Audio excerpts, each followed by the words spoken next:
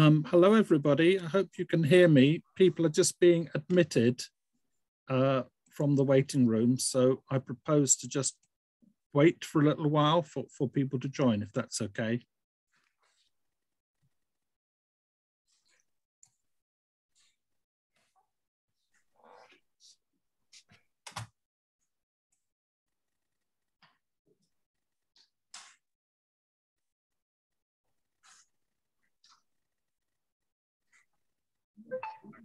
It's okay.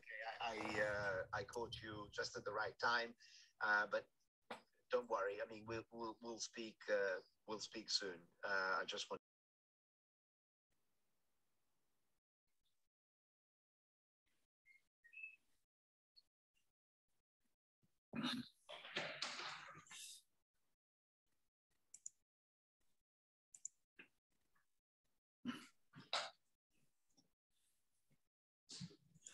Okay, we've reached, let me see, we have reached 72 participants, so, which is great. So I'm proposing to start the meeting now. So, ladies and gentlemen and friends, good evening. Thank you very much for attending this special SACU meeting on China and the Ukraine crisis. For those of you who don't know me, my name is Keith Bennett, and I'm a long-standing member of SACU. In fact, my first full-time job after I graduated from SOAS in 1979 was with SACU for 2 years up to 1981. Since February, the conflict in Ukraine, as well as the real danger of a wider conflict, even a nuclear one, has gripped the attention of the world. The terrible destruction and the suffering inflicted on the Ukrainian people has drawn the compassion and the solidarity of people throughout the world, not least in Britain. With the unprecedented response to Russia's military intervention in Ukraine on the part of the United States, NATO, the EU, and a handful of others, we also appear to be faced with a turning point in world politics. One fraught with dangers of cataclysmic conflict, but also perhaps with just a chance of leading to the creation of a new security architecture aimed at guaranteeing the rights of all. And just as we feel for the Ukrainian people in their present predicament, we need to keep in mind that for much of the world, their plight has been the rule rather than the exception, particularly in the post-Soviet era. This has been a period of history which has seen leading Western powers visit far worse destruction on Iraq, Afghanistan, and Libya, among other countries. This in large part explains the somewhat different response to the present crisis from much of the global South as compared to the leading Western powers. For them, bombardment, destruction, displacement, and refugee flows are sadly all too familiar. Inevitably, much attention has fallen on the response and attitude, real and imagined, of China to the crisis. In part, this reflects the fact that China is now the world's second largest economy, has for some time been the main engine of global growth, and is one of the 5 permanent members of the United Nations Security Council. Therefore, it's clear that no major global problem today can be solved without the constructive engagement and involvement of China. But more especially, it's a widely held perception that over recent years, the ties between Moscow and Beijing have grown closer and closer.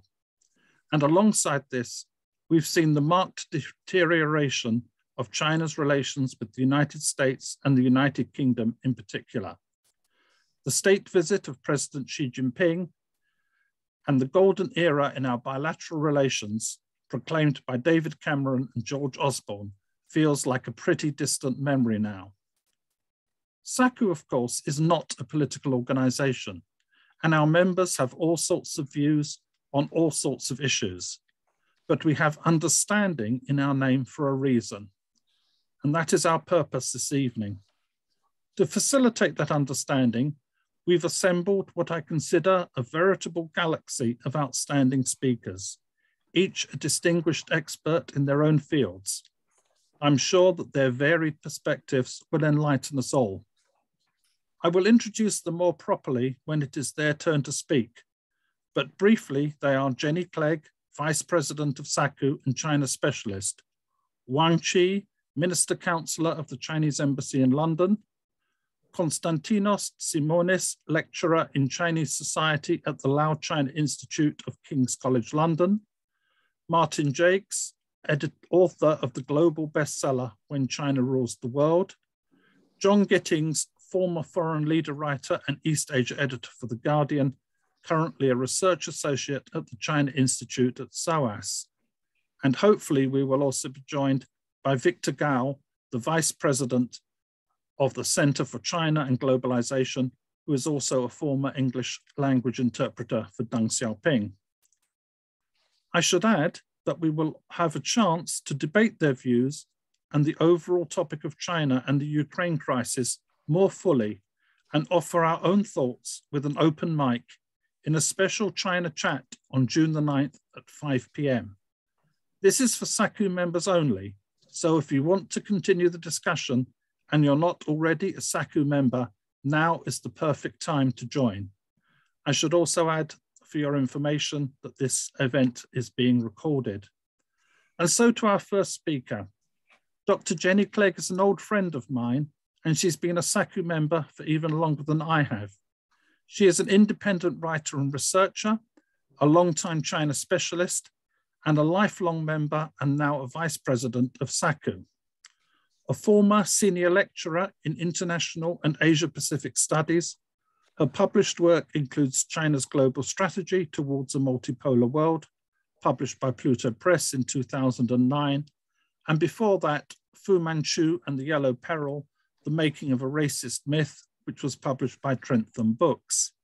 She has published articles in various journals, both academic and non-academic, and has taken part in numerous public events and webinars. Jenny is also active in the peace and anti-war movement in Britain. So thank you. Over to you, Jenny. Oh, thanks, Keith, for that introduction. I feel very privileged to be part of such a distinguished panel. I'd like to say, first of all, that unlike China, I personally would deplore Russia's action, but our job in SACU is to understand China. And I think the ideas that China is failing to act responsibly, to uphold the UN Charter, looking only to its own selfish interests, or building a new Russia-China anti-Western bloc are based on misunderstandings. China has said that the situation in the Ukraine is not something it wishes to see. From the beginning, it has called for restraint, saying sovereign rights should be safeguarded. And China, we should note, did not endorse Russia's takeover of Crimea in 2014. At the same time, China has also called for Russia's legitimate security appeals to be taken seriously. In the joint Russia-China statement, China expressed its own concerns over NATO's expansion for the first time. After all, as Keith said, China itself is now seen by the US as its main security challenger, and NATO has now identified China as a systemic competitor. Now, in fact, very few countries in the global south have joined the West, first of all in sanctioning China, and UN motions deploring Russia's action have seen considerable abstentions. In a world littered with the West's own unaccounted for war crimes, many around the world are unimpressed by the double standards being displayed. However, at the UN General Assembly vote to expel Russia from the Human Rights Council at the end of March, China, along with others, switched to vote against this. So was this not condoning Russia's action? We need to understand China's practice in international affairs, which starts from a long-term view, taking a cautious and pragmatic approach, avoiding risks, promoting stability. And over the longer term, the West, after all, is losing its dominant position, and across Eurasia, power is shifting to the east. The landmass has long been viewed as a key area of potential conflict, with US foreign policy analyst Brzezinski predicting back in 1997 that Ukraine would serve as a key geopolitical pivot. So to avoid the earthquakes, volcanoes, nuclear war even, that such tectonic shifts can cause, China chose the win-win path of the Belt and Road Initiative, which saw it, in fact, develop close links with Ukraine to become its major trading partner. So with the bigger picture in mind, let's move on. As the war advanced, we saw China facing its own security issues increasingly, tackling COVID and seeking to stabilize the situation in and around Afghanistan. Nevertheless, it has given several tranches of humanitarian aid to the Ukrainian people. With good relations on both sides, it seemed China would make an ideal mediator, but then came the false claim from US intelligence that China was secretly supplying Russia with arms, quite possibly undermining trust on the Ukrainian side. So China's experiences of conflict resolution have not been that good. The six-party talks on Korean denuclearization come to mind. And China was also chair in 2003 when the UN Security Council failed to hold together on the question of Iraq.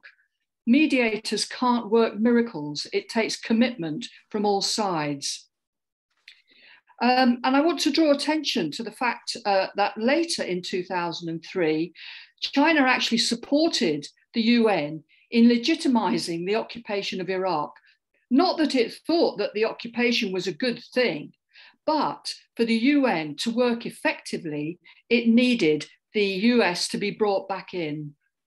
Perhaps then, voting to keep Russia in the Human Rights Council was not so much out of loyalty as a pragmatic collectivism. As they said, if you throw someone overboard, there will be less people to paddle the boat.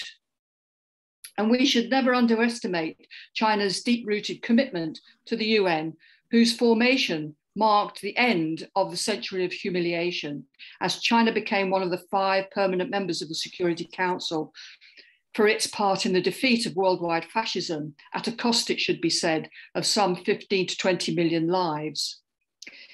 Now, the UN not only commits to the principle of sovereignty, but also to the peaceful resolution of conflict or situations that might lead to conflict, and as well to fostering friendly relations among nations. And it's in line with this that China defends Russia's security interests, calling on NATO and the US to reflect on how they've contributed to the tensions.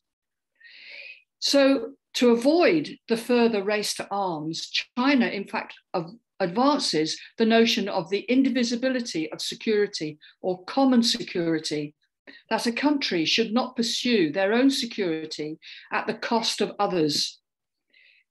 The idea of common security was advanced by Olaf Palme in the 1980s against the nuclear arms race, and today by the renowned Stockholm International Peace Research Institute, which maintains that any country's security depends also on the actions and reactions of potential adversaries. As Palme said, security can be obtained only through cooperative undertakings. So now in the West, there are some people who warn what is happening in Europe today could happen in the Indo-Pacific tomorrow, claiming China is planning the exact same action against Taiwan, ignoring the fact, of course, that Taiwan is actually a part of China whilst Ukraine is a sovereign state. But at the recent Boao Forum, Xi Jinping made common security the key theme of his speech. Launching a global security initiative, he made a strong appeal to other Asian nations not to allow instability to spread into their own region and to respect each other's security concerns. The Ukraine war has been cast as a moral crusade, with democracies in an epic struggle against the advance of autocracy. China says it doesn't have to be this way.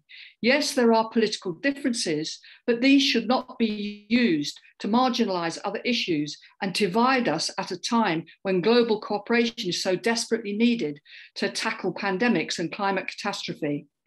Common security is surely an idea whose time has come. For the West, security is a matter for sovereign nations to decide on their own. China's appeal is to consider the bigger picture. Pragmatism is not about putting self-interest first, but seeking to reduce friction and conflict and help restore stability. It is not that China lacks a moral compass, Rather, it has its own perspective on improving the human condition through good relationships based on respect, responsibility, reciprocity, as well as rights. China and Russia share a view of a multipolar world, but differ in their approach.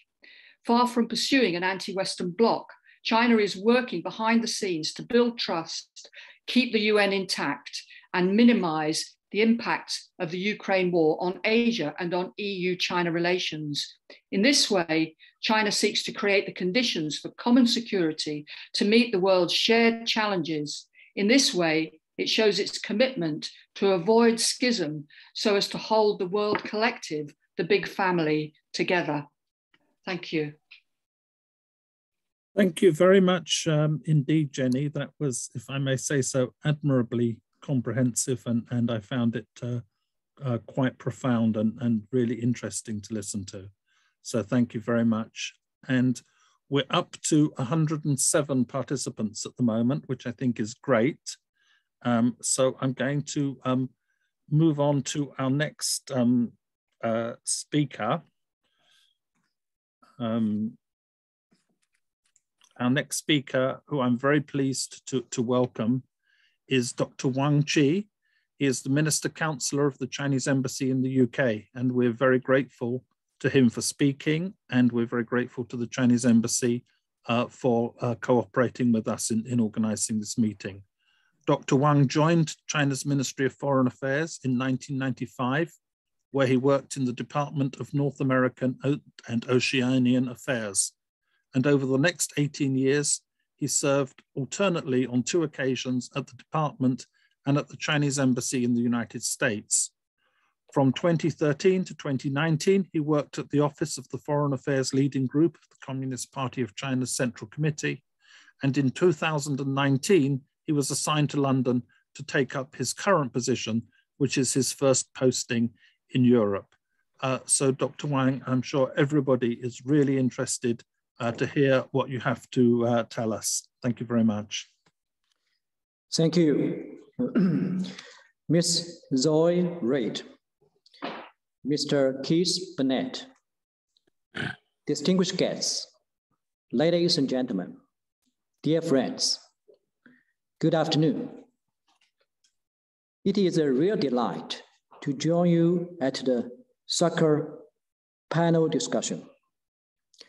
On behalf of Chinese Embassy in the UK, I would like to pay tribute and express our thanks to all the guests present today for your care and support for China-UK friendship and cooperation.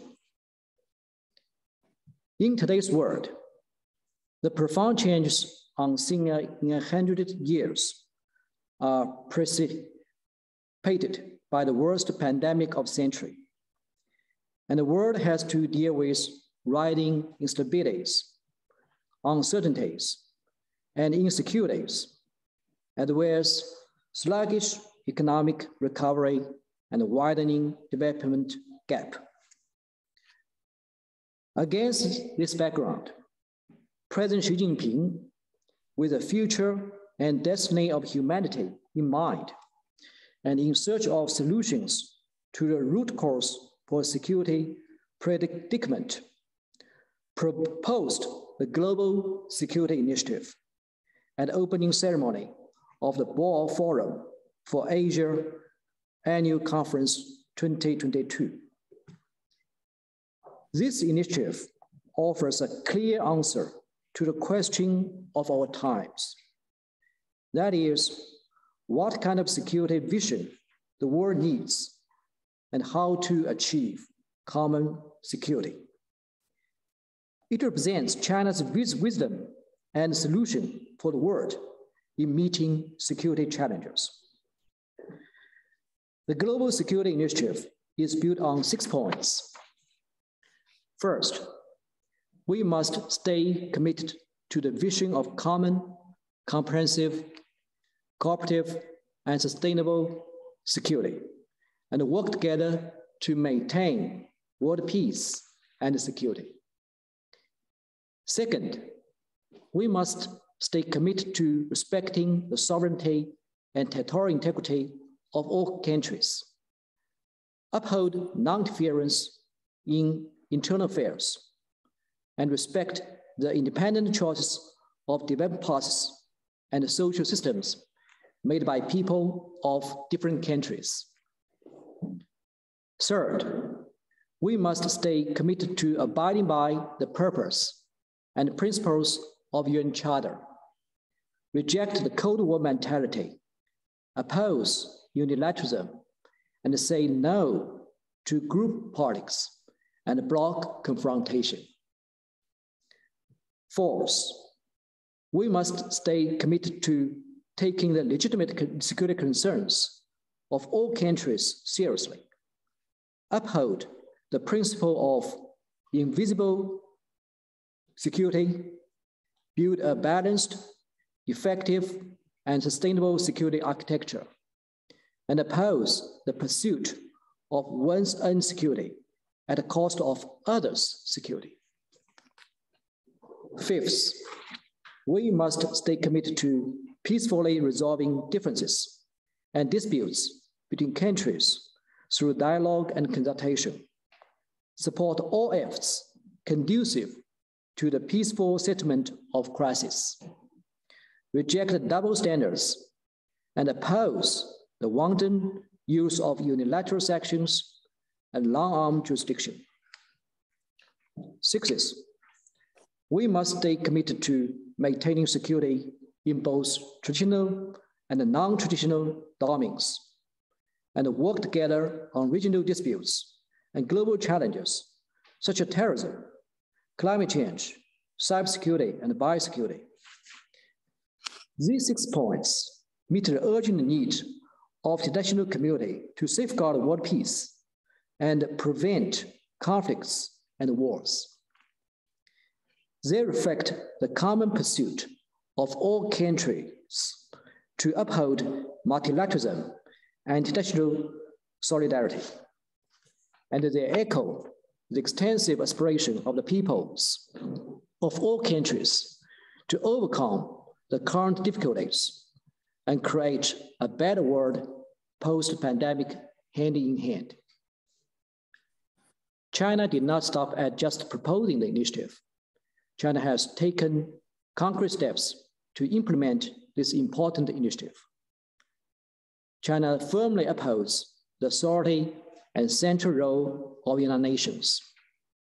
We stand ready to work with other countries to practice true multilateralism and oppose any move that undermines international order in the name of so-called rules and drags the world into a new Cold War. China remains committed to the major direction of promoting peace talks. We stand ready to work with other countries to explore the political settlement of hotspot issues, uphold justice, and encourage dialogue. We call on all parties to be stabilizers for peace rather than agitators for conflicts. China supports coordinated efforts in addressing security threats, both traditional and non-traditional. We stand ready to work with other countries to improve the global security governance system and practice the vision of extensive consultation, joint contribution, and shared benefit in order to prevent and solve security predicament. China puts equal emphasis on development and security. We stand ready to work with other countries to promote the robust recovery of the world economy, actively implement the Global Development Initiative proposed by China, accelerate the realization of UN 2030 Agenda for Sustainable Development, and achieve sustainable security through sustainable development. China supports the building of a new framework for regional security. We stand ready to work with relevant countries to safeguard peace and stability in Asia, firmly reject division of the region under the pretext of the Indo-Pacific strategy, and oppose the move to piece together an Asia-Pacific NATO based on military alliance. China looks forward to having in-depth exchange of views with other countries on the global security initiative, pooling global efforts and promoting the implementation of the initiative. Working together, the countries of the world can contribute their respective wisdom and strengths to the political settlement of international and regional hotspot issues and to world peace and tranquility. Together, we can build a global community of security for all. Ladies and gentlemen, dear friends, China's position on the Ukraine issue has been open, transparent, objective, fair, and consistent. China finds it deeply regrettable that the situation in Ukraine has come to where it is today. China always stands on the side of peace and draws its conclusion independently based on the merits of the issue.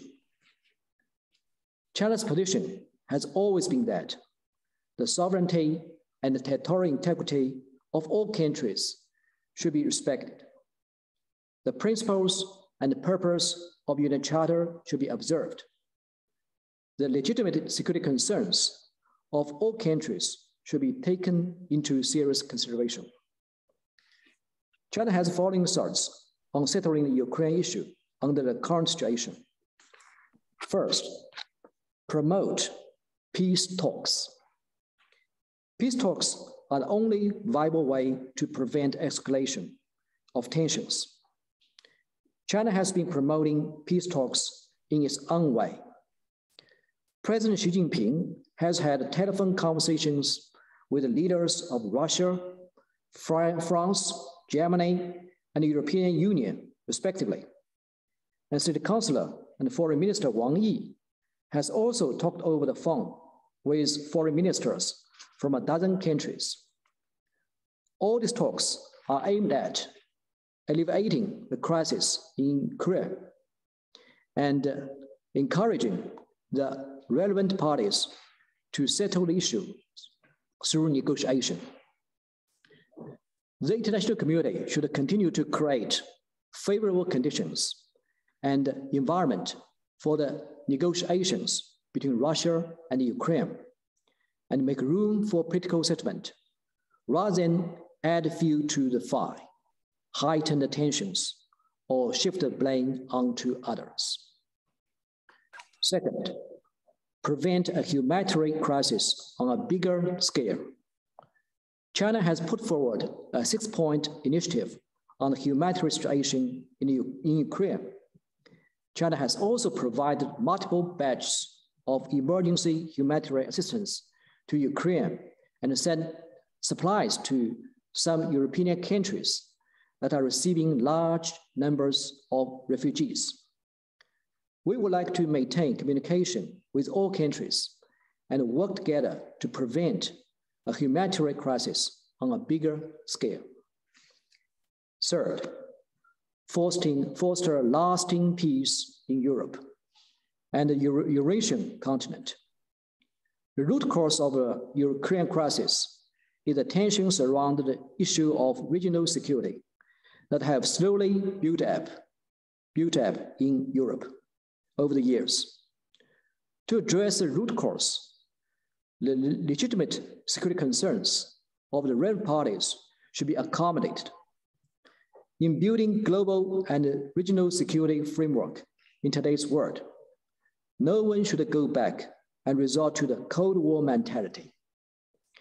China supports Europe, Russia, the US, and NATO in engaging dialogue, tackling the tensions that have built up over the years head on, finding a solution, and building a balanced, effective, and sustainable security framework in Europe.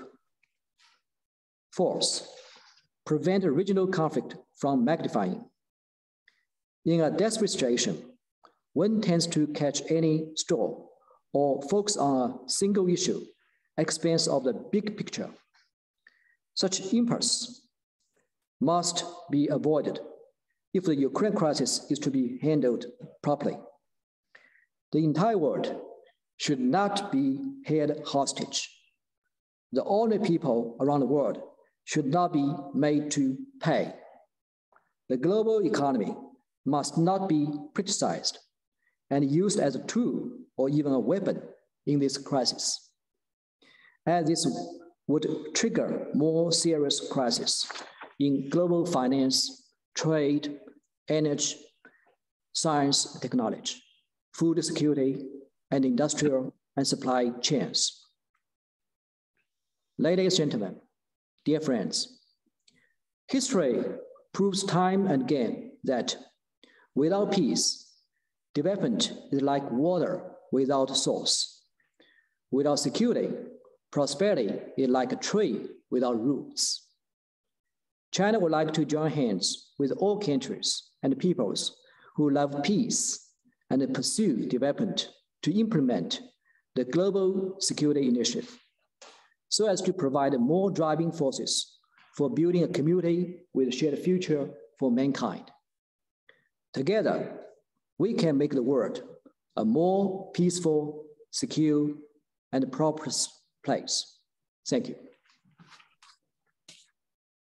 Dr. Wang Qi, thank you so much for that very comprehensive and thorough exposition of China's position on the Ukraine issue and all the many issues that surround it. We're really grateful to you for taking the time and trouble to prepare and present that. And thank you very much indeed.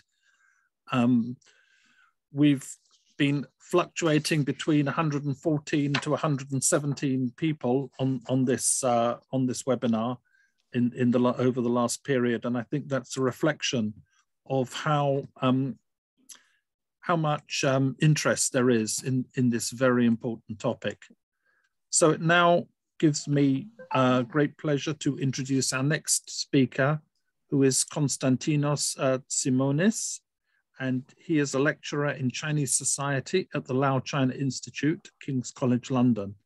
He is also a member of the editorial board of the People's Map of Global China and of the advisory editorial board of the Journal of the European Association for Chinese Studies. He is also a senior research fellow at the Institute of International Relations in Athens and a fellow of the Mediterranean Program for International Environmental Law and Negotiation in Athens. His books include a monograph entitled The Chinese Communist Youth League, Juniority and Responsiveness in the Party Youth Organization, which was published by the Amsterdam University Press, and Belt and Road, the First Decade, issued by Agenda Publishing House in Newcastle this year and co-authored with Dr. Igor Rogelja of University College London. He is currently working with Dr. Fernanda Odilla of Bologna and King's College London on an edited volume entitled Corruption and Anti-Corruption Upside Down, New Perspectives from the Global South for the Political Corruption and Governance series of Palgrave Macmillan. His articles have appeared in Modern China, Europe-Asia Studies, the Chinese Journal of International Politics, the Chinese Journal of Political Science, and the Journal of Youth Studies, among others. His research has been funded by various organizations, including the British Academy and the UN Office on Drugs and Crime. Many of us have enjoyed events before at the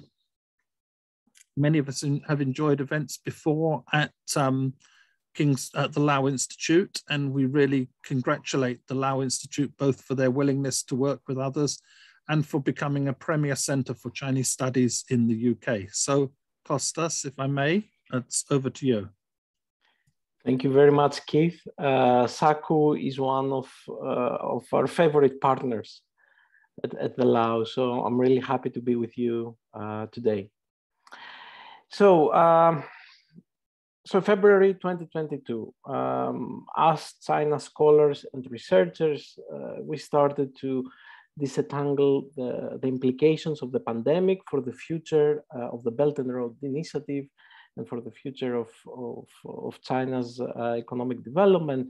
Russia invaded Ukraine. Now, the humanitarian disaster and atrocities of the Russian army have a devastating effect, of course, on the Ukrainian population, but the impact of the invasion is global, as war has a debilitating effect on production, trade, and financial flows, and of course, infrastructure. We see that in all those pictures of destruction every day.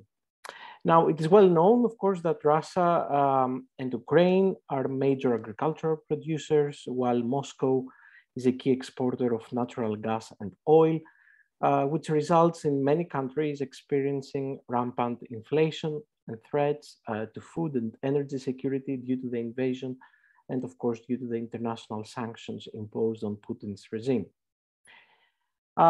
China has publicly expressed support for Russia, but its actual stance and the reasons behind it have been interpreted differently. Yan Xuetong, a leading Chinese academic, in a recent Foreign Affairs article, argued that China has been following a middle path that seeks to avoid provoking either Russia or the US. And despite significant economic losses as a result of the war, as Yan explains, he estimates the losses around 10 billion. China is continuing its economic engagement with Moscow, but does not provide military aid, a stance that is not that different to that of India, for instance. Now, others, of course, disagree, arguing that China's position is not that of a middle path, given its public statements, and emphasizing more the connection with President Xi Jinping's domestic political agenda. Sam Crane, a US scholar, in a foreign policy article recently argued that given the strongly anti-American propaganda of the party under Xi, that has blamed the US for domestic problems and global issues alike, from Hong Kong to the pandemic, it would have been impossible for China to follow the US lead on responding to Moscow without raising doubts about Xi's political judgment. Now, also a poll by the Carter Center, that's a recent one, recorded 75% support for Russia in China, which of course supports the view that at least on the level of public statements and symbolic gestures, there are important domestic reasons for China to support Russia. Now, this is broadly how the debate has evolved so far, focusing on China's international intentions and domestic limitations. Now, in my view, China is really in a difficult position because the invasion has created a lose-lose situation. We need to factor that in our analysis if we are to understand its position. Now, there are significant economic losses, lost investment, trade, financial flows, and even manufacturing. But perhaps more importantly, there are diplomatic losses. Now, the invasion is exactly the opposite of what China stands for. China has a rich diplomatic tradition of promoting non-interference, the Bandung Conference, the non-aligned movement, so on. And this contradicts the public support towards Russia, especially the first couple of months of the invasion. Also, in the short to medium run, what we see is that Europe and the US will come out stronger and more united. We have NATO expansion. Okay, two new prominent members are joining.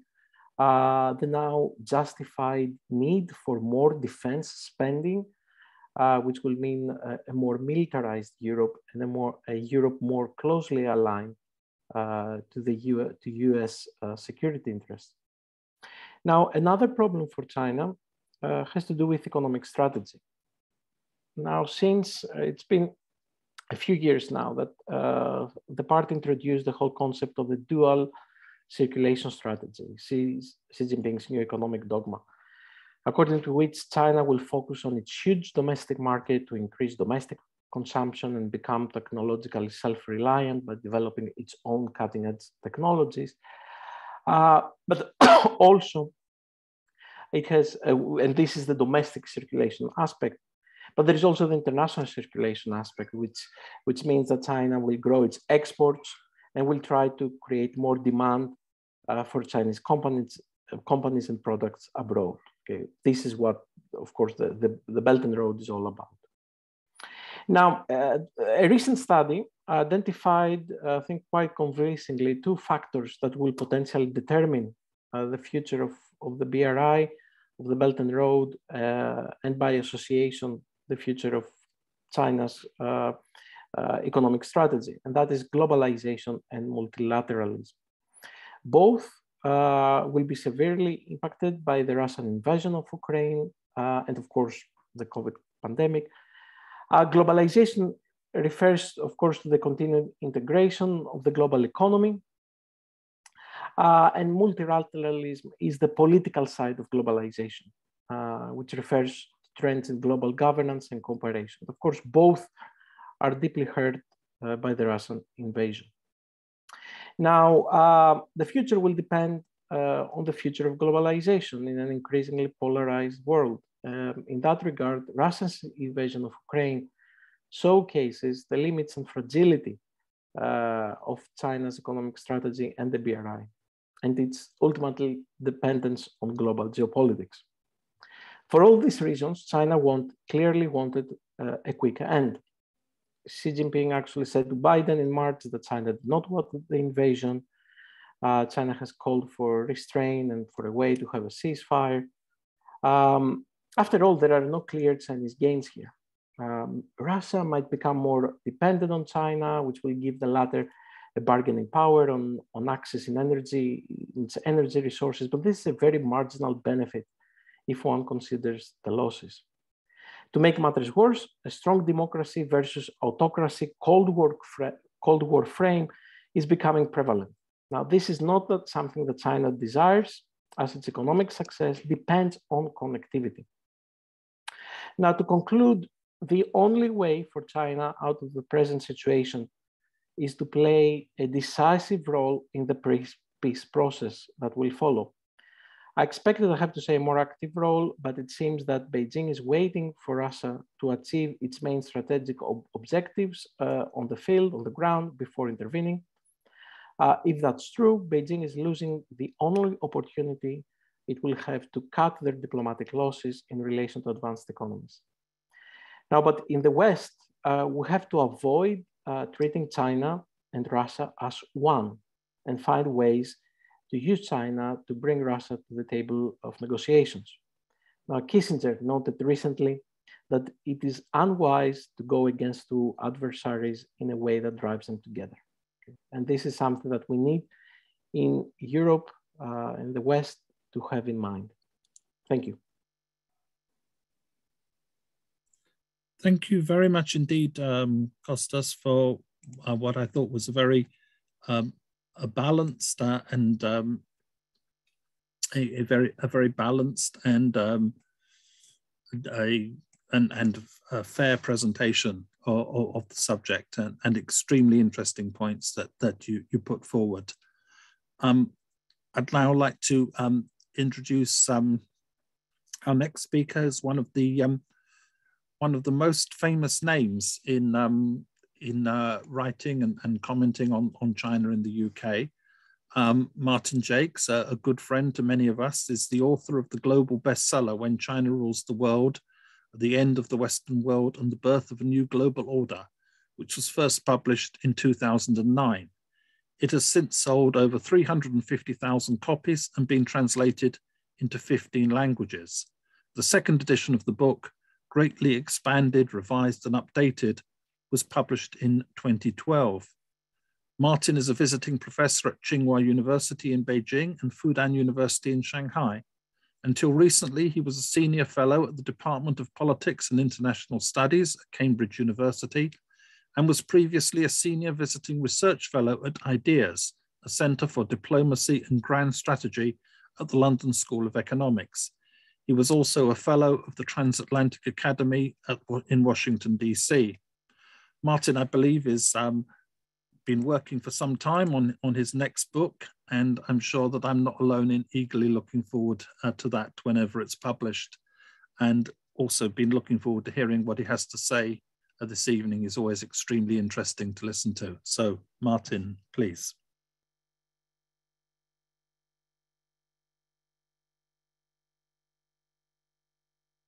Martin, you need to unmute.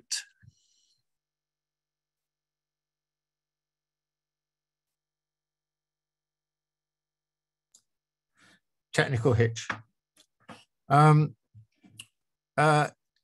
Thank you for those remarks, Keith, and thank you very much to SACU.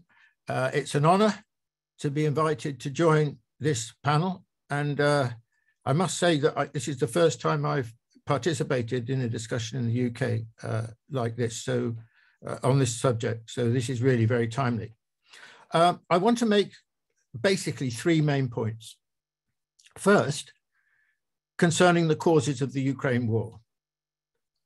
I should start by saying that I was opposed to the Russian invasion of Ukraine. But as in all such events, the underlying problem was not monocausal, but multi-causal. Russia, over a long period, expressed concern about the expansion of NATO up to, or at least close to, its borders. Ultimately, this problem goes back to the post-Cold War settlement and the attitude adopted by the United States. Russia was treated as a defeated nation, and no serious attempt was made to include it in a new European security architecture. Russia remained on the outside and found itself increasingly demonized.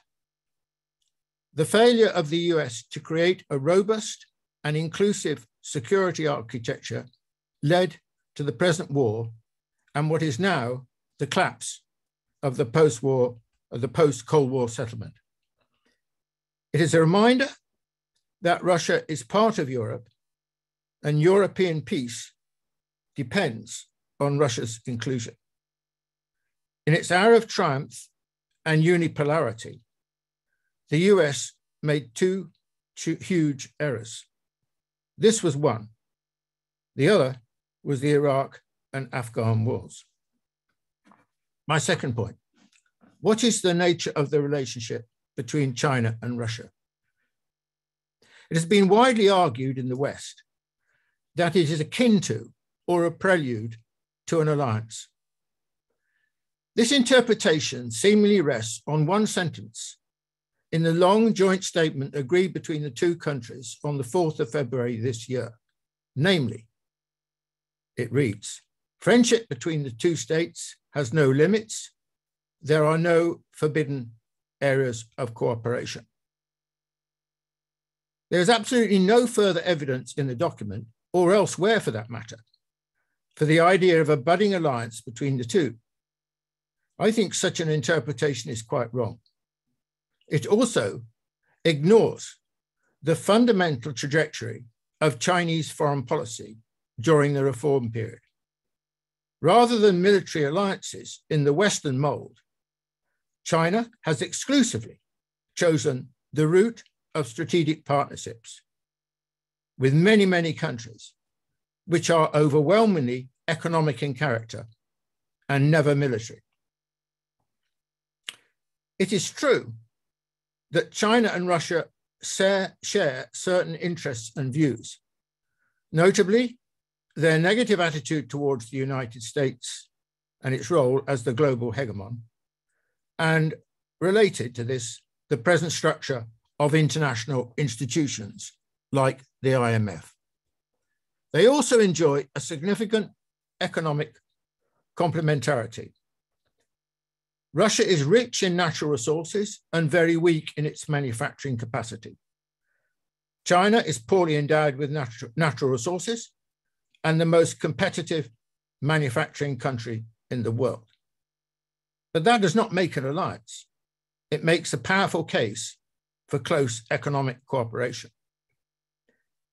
The Western mantra since around 2018 has been to define the world in terms of democracies and autocracies, with China and Russia lumped together in the latter category. Furthermore, the Western turn against China has sought to equate the Chinese Communist Party with the CPSU and China with the former Soviet Union. In fact, they have little in common. The Soviet Union failed. China is a huge success. The CPSU was incapable of renewal. The CPC is highly creative. The two are chalk and cheese. In my view, in key respects, though not all, Russian foreign policy bears a much closer relationship to that of the United States than to China. Both the US and the USSR / Russia have frequently invaded other countries. China has not invaded any apart from Vietnam in 1979, and it immediately withdrew. In this context, like Jenny, I regard Taiwan as part of China to be a completely different matter. This brings me to my third point. It is true that China, in its reporting of the Ukraine war, has been largely sympathetic to Russia's case, but that more or less is about it. Contrary to much Western speculation, it is clear that China, and Xi Jinping in particular, was not party to Putin's intention to invade Ukraine, though it was warned by the Americans that an invasion was, in their view, imminent. It has not supplied any military equipment to Russia. It abstained in the United Nations General Assembly vote on the Russian invasion of Ukraine. It has scrupulously avoided breaching the sanctions regime imposed on Russia by the Western powers. It has sent humanitarian aid to Ukraine, and it has been far from alone in this approach. The virtually universal opprobrium towards Russia that has characterized the Western response to the war is not shared by a very large part of the world, probably the majority, most notably of all India. There is no question that on balance, the war has made China's position more difficult. Russia's action breached one of the fundamental tenets of Chinese foreign policy, namely the respect for sovereignty and the principle of non-intervention. China, of course, has not always opposed foreign interventions, but it certainly has in a majority of cases. Its relatively neutral stance on the war has left it vulnerable to Western criticism. It has watched anxiously as the West, led by the US, has weaponized sanctions on an entirely new scale, including the freezing of the Russian central bank's dollar assets. In this context, it served as a stark warning to China of what might happen if it decided to invade Taiwan. And while a large part of the world was not of a not dissimilar view to China on the war, in the various UN votes, China was generally in a small minority, an uncomfortable position to be in. Finally, of course, the war, at least so far, has served to unify the United States and Europe to an extent not previously seen since the end of the Cold War, including, of course, the extension of NATO and now the increase in defense spending in Europe. Could China have played a different role? Could it have been a mediator? In the early stages, I thought it could and should. But in retrospect, I am unconvinced that this would have worked. Putin would never have listened to China. He had determined on his course. Turkey attempted mediation, as did Israel, and they got nowhere. The two sides were too far apart, though at some point that will change. But that is for another time, or perhaps the later discussion. Thank you very much. Thank you very much indeed, Martin, for that very succinct and thought-provoking contribution with a number of very important points made and important clarifications. I've been following your comments on the war on Twitter, and it's good to see everything concentrated in one place. So thank you very much for your support and contribution. It's much appreciated. Our next speaker is John Gittings. John is a journalist and author who is mainly known for his work on modern China. John first traveled to China with SACU in 1971 and has kept in regular contact with our organization over many years. After teaching at the University of Westminster, he worked at The Guardian, the British daily newspaper, of course, for 20 years as the chief foreign leader writer and the East Asia editor between 1983 to 2003. He is currently a research associate at the China Institute of the School of Oriental and African Studies at London University and an associate editor of the Oxford International Encyclopedia of Peace. His book, The Glorious Art of Peace, From the Iliad to Iraq, was published in 2012. Those comments are based on the materials that John sent us. I should say that I think he's been extremely modest. John's role in understanding China and promoting understanding of China in Britain and indeed throughout the world has been really immense since the 1960s in academic work and among progressive people and in the Journal of Contemporary China and so on.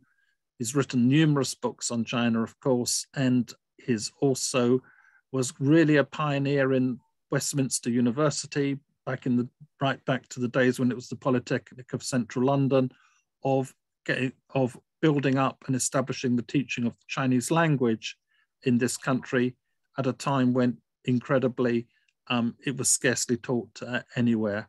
So it's really kind of John to join us, and I invite him to share his thoughts with us. Thank you. Thank you very much, Keith. I think there's a lot I still don't understand after all these years or decades, and a lot that we don't understand, but we have to do our best. I'd like to start by congratulating SACU on organizing this session. I think it's really great that we are here together, particularly good to have Minister Wang to give us the official Chinese view, and I'm looking forward very much to Victor Gao giving us an independent viewpoint from Beijing.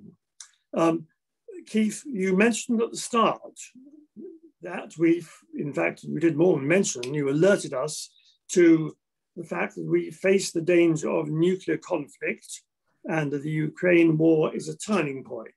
And it's in that context I want to frame my remarks. It's 3 months since Russia invaded Ukraine, an act of aggression under the United Nations Charter.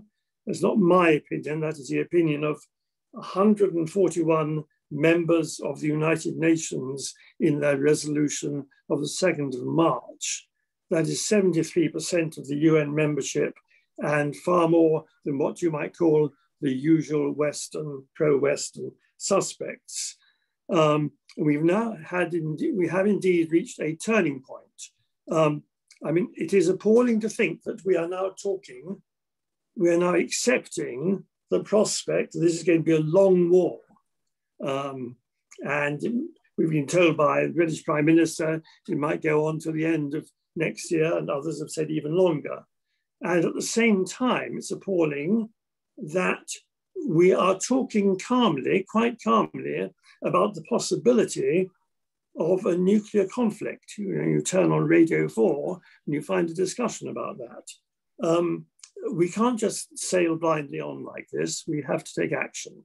I believe that all of us, each of us, have a personal responsibility to take what action we can. In our case, those of us who are in Britain should be urging our government not to accept this long-term view of inevitable war, but to be much more active in trying to stop it. And at the level of nation states, we need to see far more active diplomacy. Now, China, I may say, what I'm going to say about China is quite critical, but a lot of my criticisms can be applied, and I do apply to Britain as well and to other state actors. But today we're talking about China. China, and for that matter, Britain, have a particular responsibility under the UN Charter. I'm going to quote Article 24, as Security Council members, primary responsibility for the maintenance of international peace and security. So it is really up to us, I'm saying us, China and Britain and others. I would like to see our two countries working together to be far more active in the diplomatic field. China, of course, as others have said, is one of the world's strongest nations, and therefore has even more, you may say, has even more heft, carries even more weight than we do. Keith said that we are at a turning point in the war, and I agree. We've reached a situation where the Ukrainian forces, having made some considerable gains, are on the defensive again. And we really face two choices. One is that the West is going to supply Ukraine with even more lethal weapons in order to prolong the war, and with all its dangers, its nuclear dangers and other dangers. We haven't even considered the knock-on effect on the other existential crises affecting the world, how we no longer talk about the pandemic, and how we talk much less about climate change. That is one alternative. That is a dire alternative of a long war. The alternative is to bring about an end to the war, to stop the war. It may sound naive. Stop the war is a slogan, but it is a slogan we have to explore and we have to insist upon. I'm pleased to note that a few days ago, Ukrainian President Zelensky said this war can only be ended by diplomacy. And he has previously indicated, perhaps a softer line than other Ukrainian people in the Ukrainian leadership, that he is prepared to discuss certain territorial compromises in a peace settlement. Now, China often says, in relation to other countries, that they will be impressed by deeds and not words.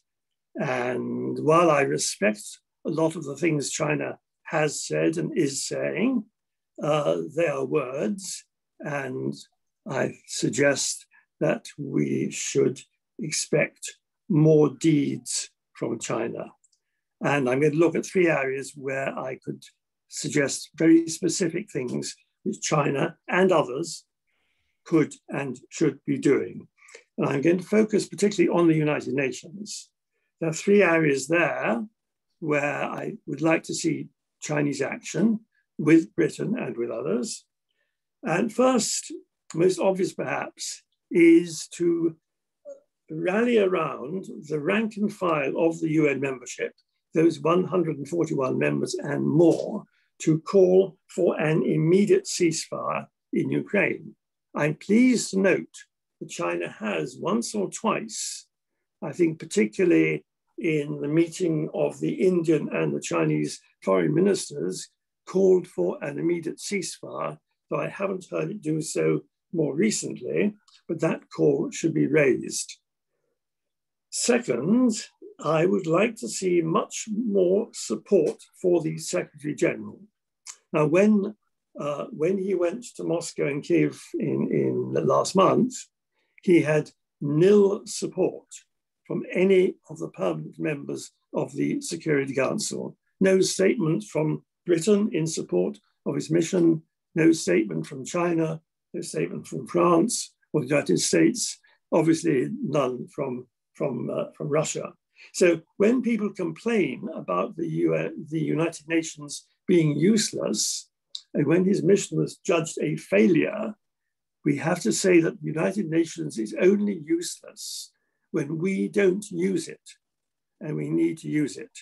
And I would like to see, and I suggest that the Security Council should have full support to play the role which is delegated to him in the Charter of mediating in this dispute.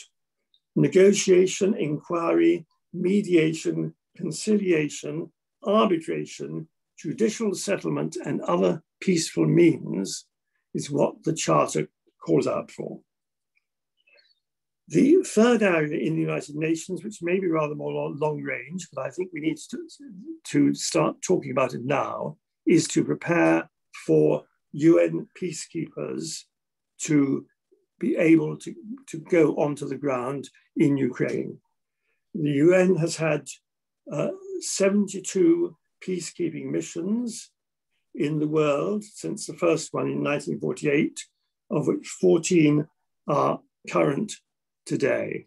It has great experience of this, but it takes time to get the commitments and allocate the forces and so on. That is a discussion which also should begin now. Now, again, you may say, "Oh, it is unrealistic, it's difficult," but I would say that diplomacy is about doing what is difficult. It's not about doing what is easy.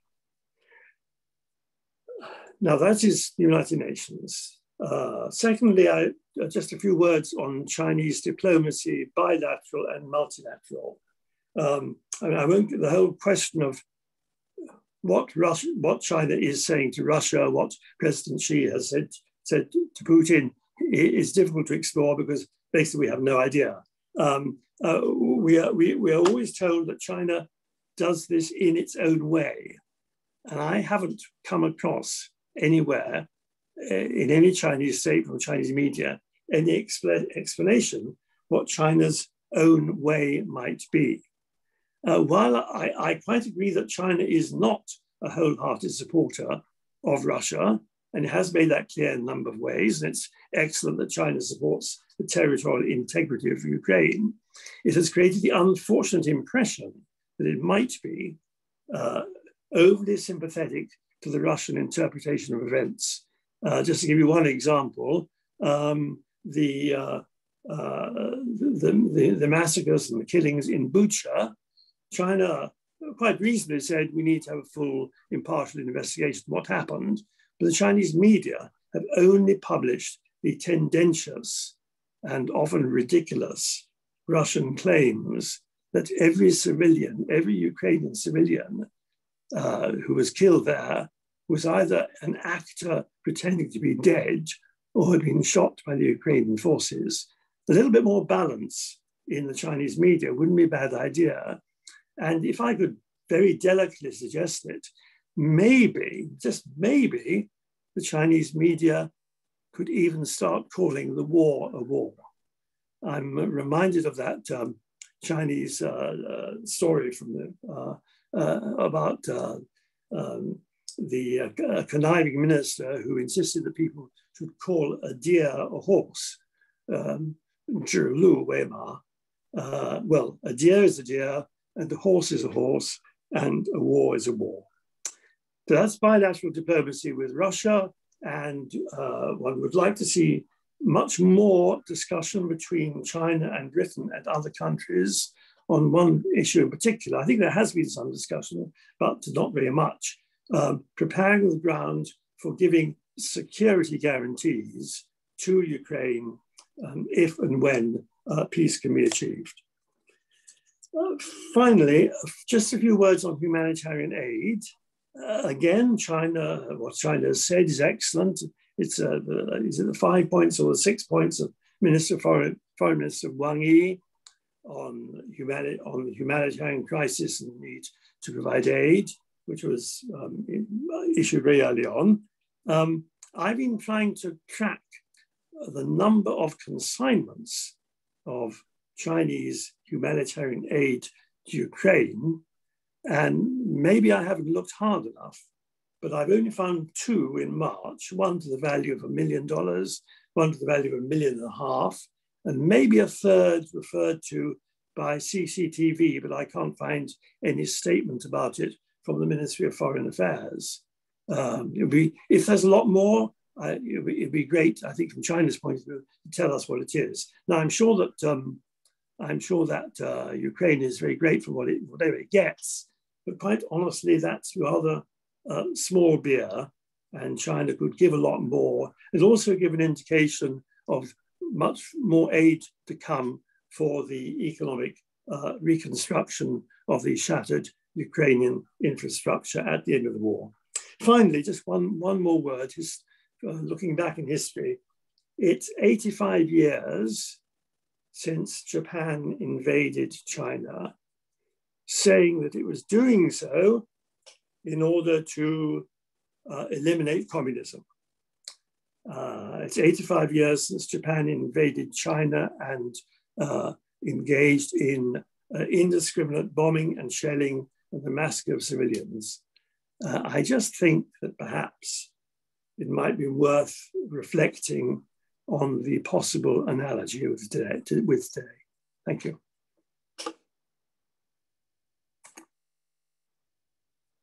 Thank you very much, John. I'm sure everybody will identify with your very impassioned appeal for peace. And I'm also sure that your concrete suggestions will have been noted. And thank you also for actually flagging up the fact that humanity faces what I consider to be three existential threats to its existence at the moment. That is the zoonotic and other pandemics, the threat of climate catastrophe, and the threat of nuclear war. And that we should not lose sight of these issues in the midst of the Ukraine situation. So thank you very much indeed, John. And we come to our final speaker of this evening. Our final speaker is Victor Gao. He is the Vice President of the Center for China and Globalization, the Chair Professor of Suzhou University, and the Chairman of the China Energy Security Institute. He has extensive experience in government, diplomacy, securities regulation, legal affairs, investment banking, private equity, corporate management, and the media. I certainly see him on webinars and on the Chinese media regularly, and it's always extremely interesting what he has to say. Victor was an English language interpreter for Deng Xiaoping in the 1980s. He must have learned an awful lot from that. And he holds a JD from Yale Law School, an MA in International Relations from the Political Science Department of the Yale Graduate School, an MA in English from Beijing University of Foreign Studies, and a BA in English from Suzhou University. And he is also a licensed attorney at law in the state of New York. If you look him up online, you'll see that's only a very inadequate summary of his many activities and distinguished features. I recognize his home, I presume, having seen it many times on the CGTN and elsewhere. I'm particularly grateful to Victor because it's now the middle of the night in China, but he's looking as alert as ever. And so it's my great honor to ask you to speak, Victor. Thank you very much for your support. Thank you very much. It's a great honor for me to attend this very important webinar. And I know time is very restricted. So if I speak a little bit longer, please interrupt me at the appropriate time. Allow me to make several points. One is that while the attention of the world is now engrossed on the situation in Ukraine, call it a war or military operations, it doesn't matter. I think it is time for mankind as a whole to look beyond into the future. I hope we can look to the year 2122, that is 100 years from now. So what will be the situation in 2122, 100 years from today? I can see two extreme possibilities, starting with the worst case scenario. I think the worst case scenario for the world in 2122 is that there will be no world. The earth will continue to revolve around the sun, but mankind will have disappeared. What's the reason?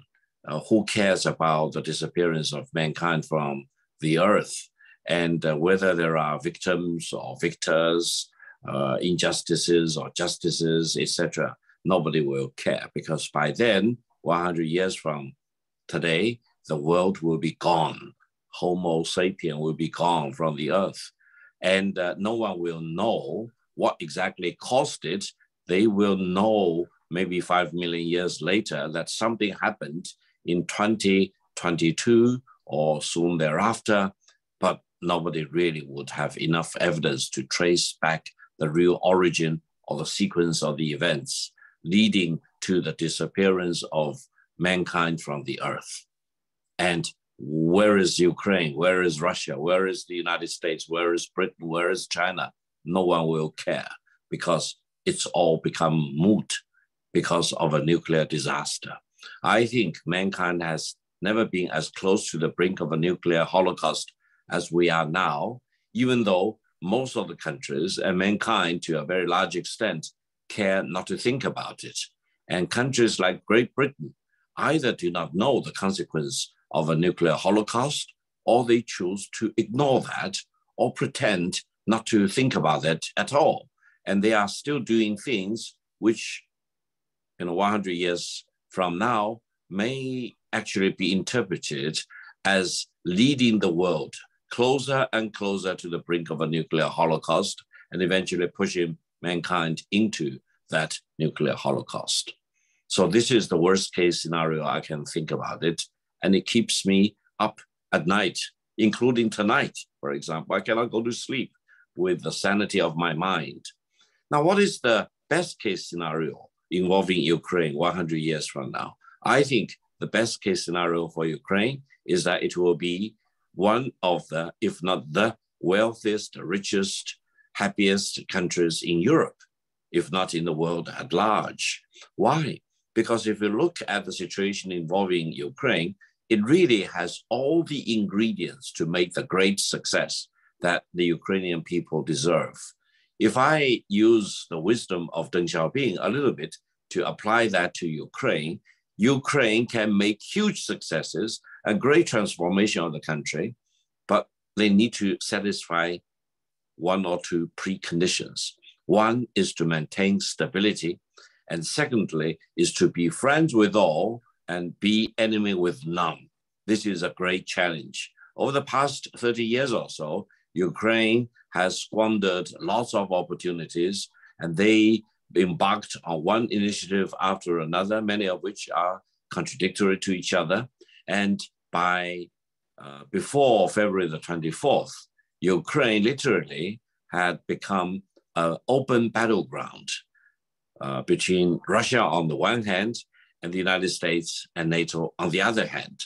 So this is no fun. This will destroy any chance of development and prosperity for the Ukrainian people. And this is exactly the main reason why there is so much tragedy and agony in Ukraine. So I think if Ukraine can really straighten out the situation, becoming a country of permanent neutrality, for example, and becoming a great compromiser and a place where East, West, North, South can all converge and then believe in the Ukrainians being the best, and Ukraine should be its own value rather than attaching Ukraine to any other system or any other bloc, for example.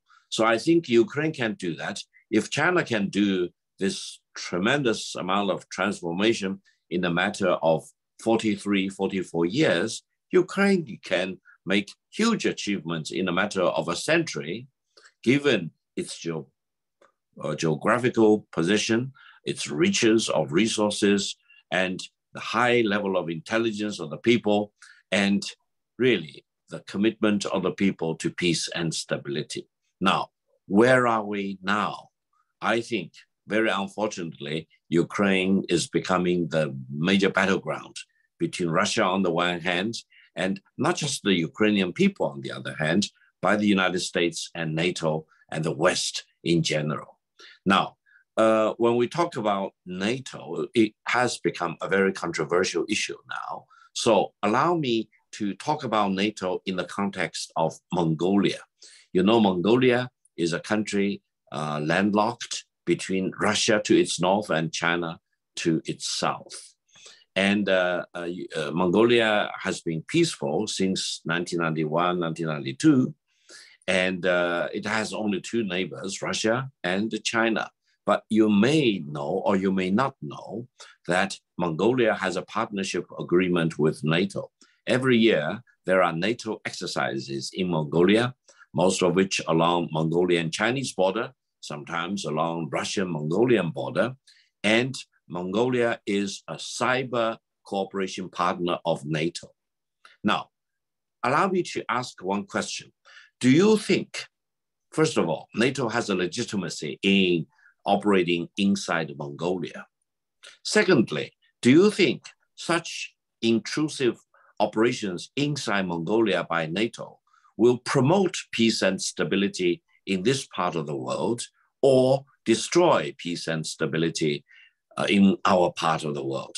The China-Mongolian border is only about 400 kilometers away from my home. Only about 400 kilometers away. And if you think about NATO troops, not in any European country, not in Ukraine, but in Mongolia, for example, how would a decision maker in China think about NATO? How would a decision maker or military leader in Russia think about NATO?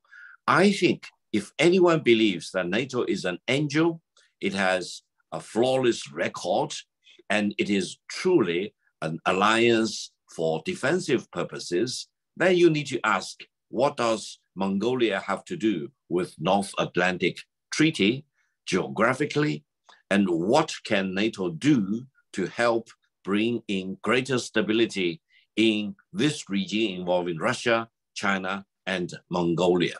So if we use the same benchmark to look at Mongolia on the one hand, and then look at Ukraine on the other hand, then I think the Chinese government's position is absolutely justifiable, because Ukraine, especially after 2014, has really been a major training ground, preparation center for bringing NATO into Ukraine. And there is only one purpose. It is against Russia. So if anyone believes that President Putin or Russian government will really be cursed if they take the initiative to launch the military operations into Ukraine on February the 24th without any justification, come on. I think we need to be realistic. I hope Ukraine will really make up its mind and choose to become a neutral country. And this still remains my view after Finland and Sweden want to join NATO anyway. So this is one point I want to make. Another point allow me to make is that I truly believe there will be no lasting peace in Europe by excluding Russia. I also truly believe there will be no lasting peace in the world by excluding Russia. After all, Russia, historically speaking, is very, very unique.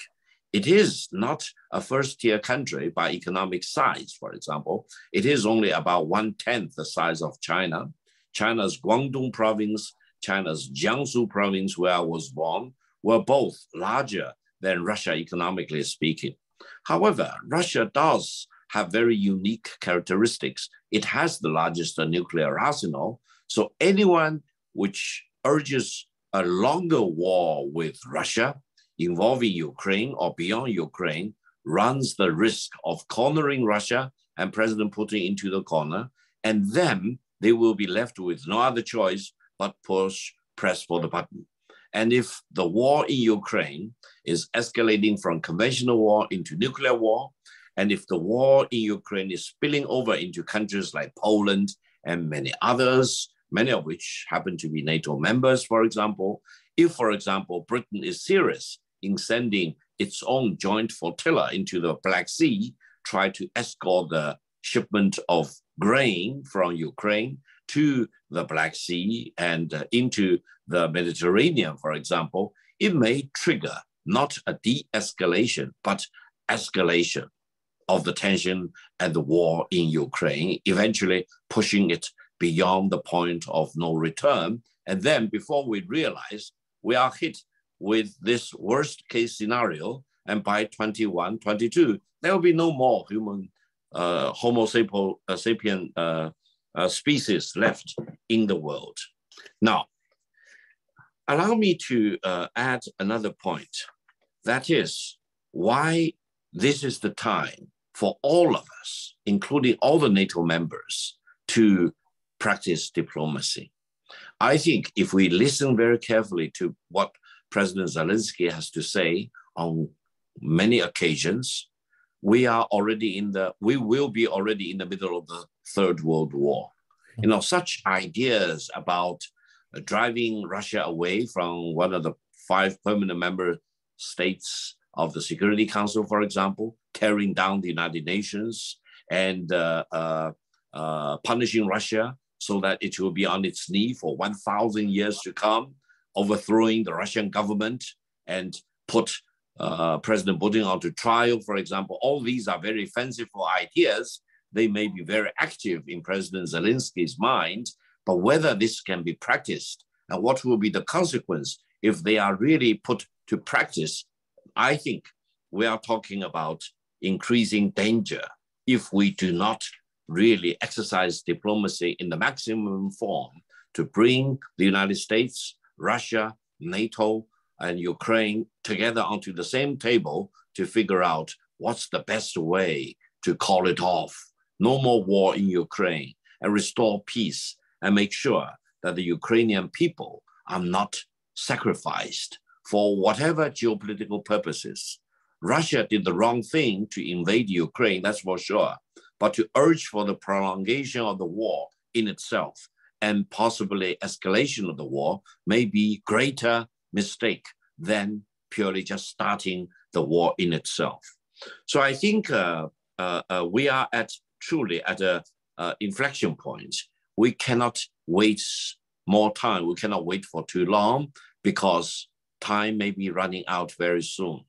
And I personally believe the world of today have all the ingredients for a major conflagration into the Third World War. And no one will be saved if the Third World War hits us, because it will definitely not be restricted to a conventional war. It will most likely be involving nuclear holocaust.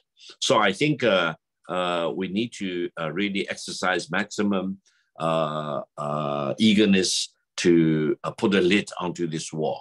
I think while the war in Ukraine today is very horrendous, any escalation and spilling over into other NATO member states will be much worse. While we all need to save the Ukrainian people, saving mankind is at least equally important, if not more important, than purely saving the Ukrainian people. As a matter of fact, these two things cannot be pick and choose. We need to save both. Saving Ukrainian people is the same as saving mankind, but it's not based on, let's say, democracy versus autocracy. I'm amazed and amused by the fact that President Biden, while visiting Seoul and Tokyo, he before he left the United States, he visited that a Black community where about 2,000 people were killed by a white supremacist in the United States. And then before he landed in Washington, D.C. again, there was another gun violence killing about 22 persons in Texas. So I think we also need to urge the United States to really put its own house in order. And the values that's represented by the United States are not universal values. For example, gun violence. Can anyone like Britain or France or Germany, any Western country can say, we share the same values as the United States. We want to have the constitutionally protected a right of the people to bear arms. No, this is not universal values, and the deeply rooted racism and discrimination against minorities, etc. These are not universal values. So to put a simple separation of countries into so-called democracy on the one hand and autocracies on the other hand, I think this is artificial to start with. It will not promote world peace and stability, and it may eventually cause greater instability in the world of today. I hope NATO will truly be defensive. And I hope NATO will no longer further expand, at least not to Mongolia, because I've been to Mongolia many, many times. And I will be scared if Mongolia has a closer and closer military cooperation with NATO. And I will be very unhappy if I see NATO presence just on my doorstep. And I will be very eager to urge my government to take some remedial measures in the coming weeks or months against this imminent NATO intrusion just into China's doorstep. And I think we also need to have this kind of thinking. If we put ourselves into the minds of the Russian military to see the ever encroaching presence of NATO into Ukraine. And I think Ukraine should no longer be a battleground between NATO, United States, Britain, and NATO member states on the one hand, and Russia on the other hand. Ukraine can be a unifying point, a major connectivity point, bringing all countries together, including Russia and including the United States and all the NATO member states, EU member states, etc. I think this is the crux of the matter facing mankind today. We need to save Ukraine, we need to save mankind, and we need to save Homo sapien. Thank you very much. Victor, thank you so much for that brilliant presentation. There's an English saying, I'm sure you're familiar with it, that you save the best wine till last.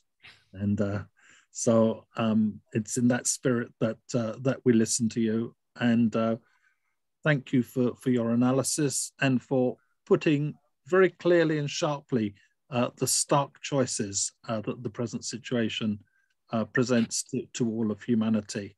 And again, I'm especially grateful to you for staying up so late to present to us and to join us. We're really honored. And I don't think I'm as fluent as that at any time of the day, let alone at 2:30 in the morning. So thank you very much. Thank you. And that really brings us to the end of our proceedings this evening. I apologize that we've not had time to have a question and answer period this time, but I didn't want to interrupt any of the speakers because they all had such important things to say, such interesting things to say. They'd all taken care with their presentations, and I don't think it would have been respectful to the speakers, and I don't think it would have added to the benefit to the audience by cutting people short. The fact that we still have around 100 people on the call shows, I think, that every single speaker has held people's attention. And although there's not time for question and answer tonight, as I mentioned at the start of the meeting, this is a kind of part 1 of 2 for SACU's initiative on this. We have a further meeting on June the 9th at 5 p.m., which is a special China chat, as we call it. And that will be with an open mic for SACU members to freely discuss all the points that have been raised on this issue by the various speakers this evening. And of course, to raise any other points that they might want to make. And as I mentioned, that in order to facilitate a free discussion, that meeting will be for SACU members only. So if you want to continue the discussion and you're not already a SACU member, do please join. It's the perfect time. I'm sure if you go to our website, you can find details of how to join, and perhaps the organizers of the meeting might send an email to everyone who's registered to invite them to join if they haven't already done so. Of course, if any of our speakers who are not members of SACU would like to join us, they would of course be very welcome. Just get in touch with us. And my colleague Jacob is showing on the screen at the moment how to join. So it's anyway, it's sacu.org. We'll bring you there, but it's being displayed on the screen right now. We're just a little bit over time, so I want to thank everybody again for having been at this meeting, and look forward to continuing the discussion, working with you all in the future. Thanks again for your support. We do appreciate it and wish you all success, every one of you, in your work and activities. Thank you very much, and good evening, and to China, good morning. Thank you. Thank you, everyone. Thanks. Bye-bye.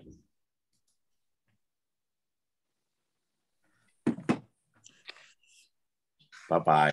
Bye.